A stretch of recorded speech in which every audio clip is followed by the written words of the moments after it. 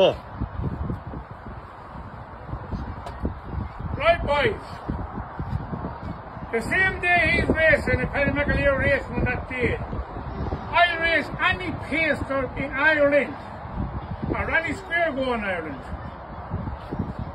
Because I know Paddy's a serious horse. Paddy's 12 years old. I know what speed he can do. I never had to let him go at big speed. And he's like to have him at 33 and 34 with the class he ever let him go. But when I let him go, he got up to 38 and 39 miles an hour, nearly 40 miles an hour. But they're all gone enough for half a mile to do that. But I can hold Paddy at 32s and 33s.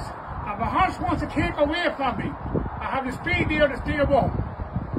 Any pacer in Ireland or any square go in Ireland in a week's time. Get back to this lad and get it on for the crack. And this is no bluffing.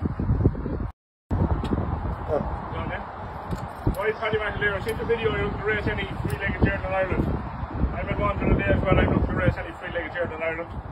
You said 5 weeks, so I won't be ready for 8 weeks. If you want to get on in 8 weeks, we get on for a bit of sport, a bit of crack. So I recommend the best yearling that stands Ireland, three-legged journey. And she's out of All-American captor and a full-bred mare gone for a sense out of Paddy back with a full-bred mare. So if you want to get it on, Paddy, get back to me. We'll have it on in 8 weeks and Sunday for a bit of sport. Good luck to All-American Sniper.